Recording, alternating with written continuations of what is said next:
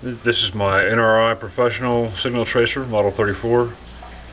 It's a late 40s, early 50s radio, essentially, and it's also a test set to troubleshoot radios. And it can do a number of things. I also have the manual for it. But it's been fully restored by me over the past 2.5 years that I've owned it.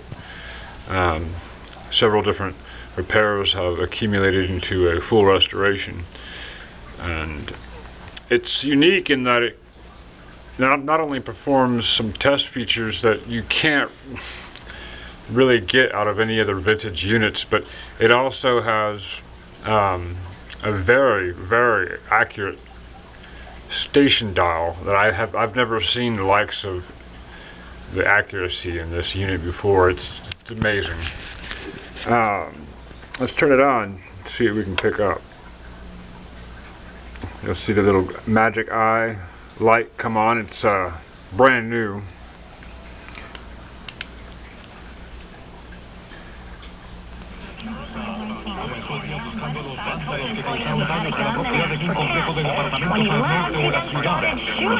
Okay, let's dial into a station here.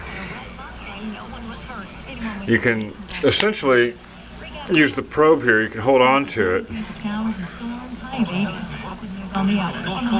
that gives you a signal boost, or you can plug it into an external antenna. I just hold on to it like this.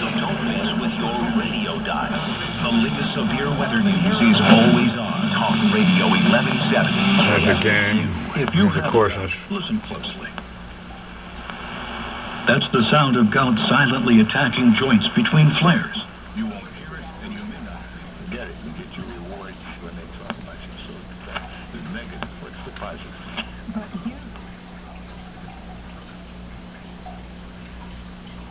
Need our advisors info.com and talk with your doctor about ways to keep your uric acid at a lower, healthy level. Do you owe the IRS over $20,000 in back tax? For military child with autism, go to acttodayformilitaryfamilies.org. Maybe tomorrow. It's an amazing unit. The speaker, I reconed it, and it sounds beautiful now.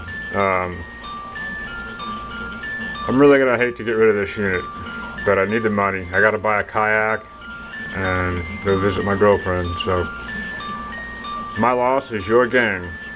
I'm selling it for an even price compared to what I paid for all the replacement parts.